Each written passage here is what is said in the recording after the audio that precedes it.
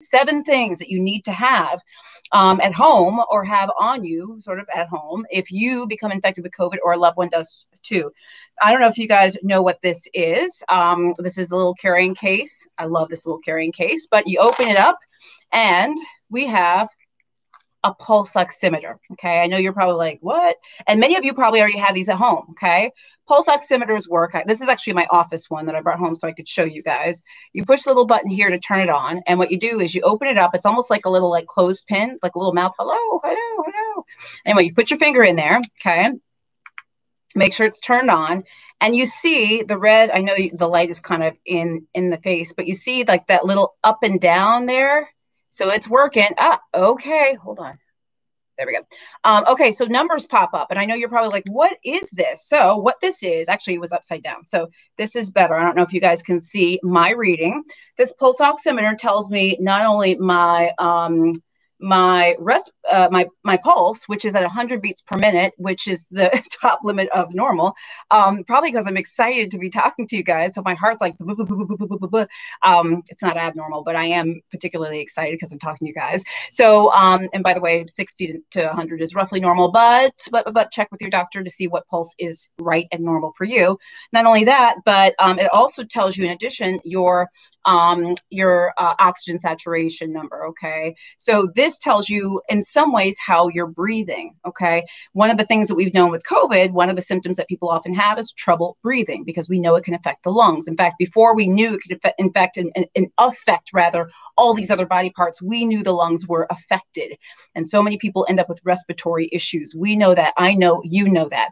So this percentage tells you how well you're satting. That's your pulse ox. I'm at probably about 98% or so. I know you guys are going to ask me, you're going to say, well, what's normal? What's a normal pulse ox? And I thought really long and hard about this. I'm not going to give you a number, not because I'm withholding information, but because you have to understand that depending on what your underlying conditions are and your health status, that number may be different. If you were somebody that is naturally on, say, 2 or 3 liters of oxygen at home because of underlying lung conditions, your normal pulse ox is going to be different than somebody who does not have those conditions, right? So I want to be very clear that with any medical device that you purchase, such as like a pulse ox, I'm going to make sure you go over it with your doctor about what normals you should expect for you and or your family member. Guys, these can be bought on Amazon. I'm not a salesperson. I'm not getting kickbacks. This brand, I don't even know. I don't know anything about this. I'm being very serious. But I'm telling you about this because I think it's an important thing to have at home, especially since so many people in America are getting sick, that if your loved one is saying, oh, my chest feels funny, or I'm having trouble breathing, at least you can get some objective data while you're on the phone calling for assistance, emergency assistance, okay? I actually bought a number of these for family members for Christmas this year. I'm not a saleswoman. I don't have a line of these. I'm not selling them, but I do think that especially given COVID, this can be a really important piece of information for you to have if you or someone you know is sick. And it's super easy. Like, again, I just said, you just open the mouth, hello, hello, put the finger in there, and it tells you what your heart rate is and your oxygen saturation. Okay, that's the first thing. Some of them come in these little carrying cases. There's many brands. You can check them out on Amazon. They're everywhere, okay? Next thing, you know about this. Hold on, battery low. You know about this. This is the almighty thermometer, right? Now, we also know that temperatures, or rather fevers, are not always the case with COVID. You can have COVID and not have a fever. But if you don't have one of these in your house, your apartment where you're living, you need to get one. And I say this because you'd be surprised how many people do not have thermometers at home. So if that's you, you need to get one. You might need a couple to keep in different places just in case. I say this because I do have a number of patients every now and then that don't actually have thermometers. So once again, if you're having questions about your symptoms, you want to run things by your doctor, being able to have this objective data to tell us, okay, this is what my pulse is. This is what the pulse oximeter says that my breathing oxygen level is. This is what my temperature is. Of course, remembering that not everybody with COVID will have a fever, okay? Next thing that I think you need to have is gloves. See how beat up this box is? I've had this box actually for years. I think I don't know where I got these. I probably have had this box for like a lot of years because I rarely use these. But and you see it's like all like torn up and stuff like this. Make sure you get yourself a pair or a box of nitrile gloves. Okay, these are super important because you know it's one thing if you are sick at home and it's just you. Well, that's one thing. It's not that you don't need to disinfect or wash your hands and stuff. No, you do, but it's a little bit different than if you live in, say, a household with a family of 4 or a family of 6 or a family of 2 or whatever.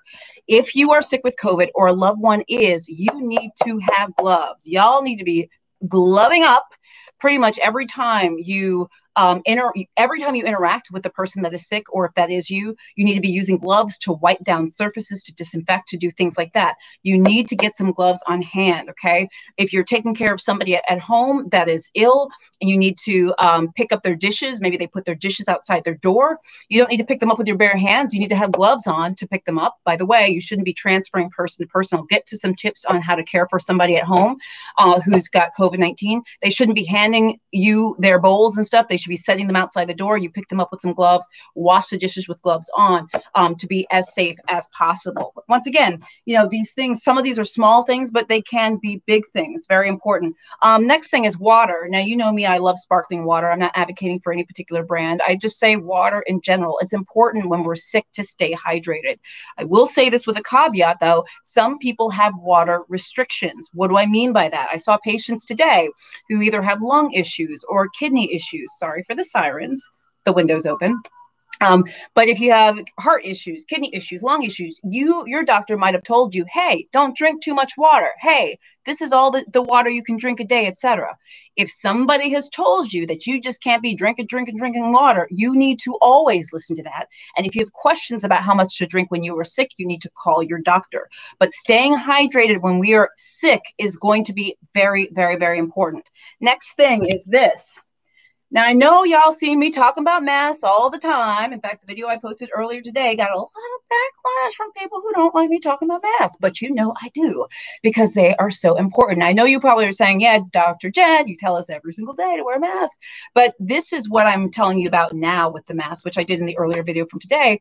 If you are sick at home and there are loved ones in your household, not only should you guys be separated in different rooms, okay? So let's say that I were living with someone who was sick.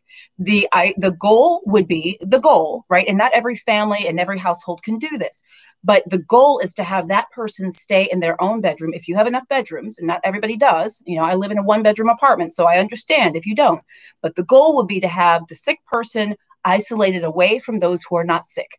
The other goal would be to have the sick person using a separate bathroom if possible, if you have a spare bathroom.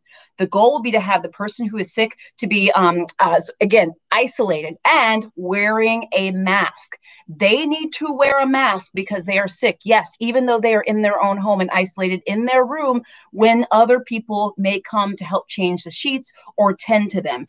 And the caretaker needs to wear a mask too, okay? This is a time when you need to wear a mask in your home, as if someone else is sick that you're taking care of, and you will be in their presence. You need to wear masks. And also, as I told you before, those of you who are caretakers, you need to wear some gloves too if you're helping change sheets, if you're helping them, bathe, get dressed, or whatever you need to do, because people who are ill sometimes need help. So you need to wear gloves, okay? What else do I want to say about this?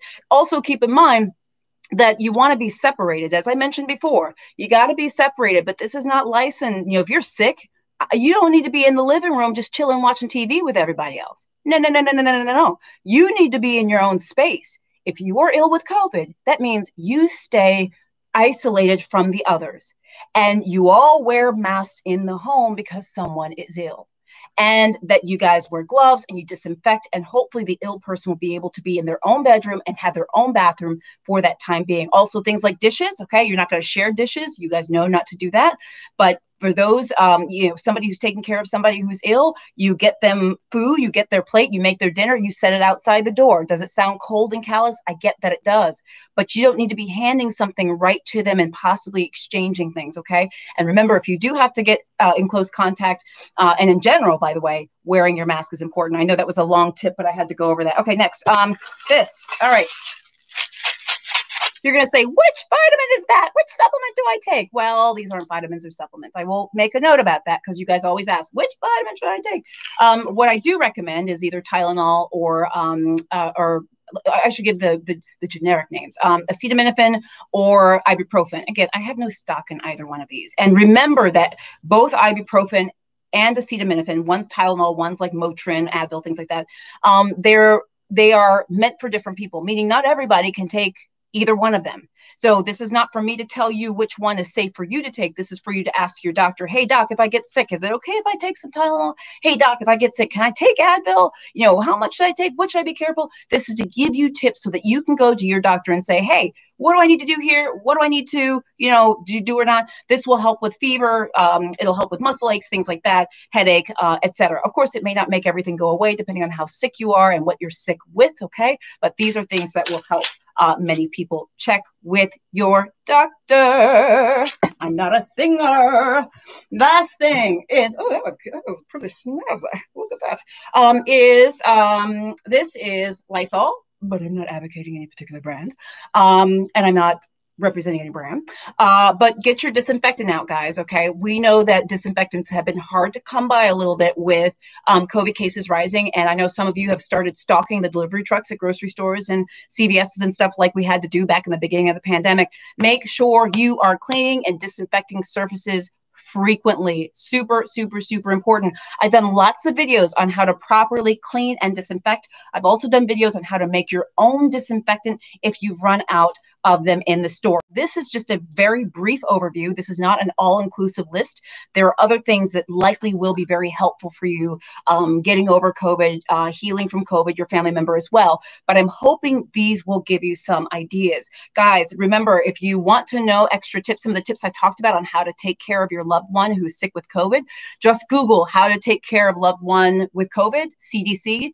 They have an excellent page that lists really all of these things that I'm going through, not like the pulse ox and stuff like that. Those were some ideas that I think are important for me, but gives you ideas of things you need to be doing at home.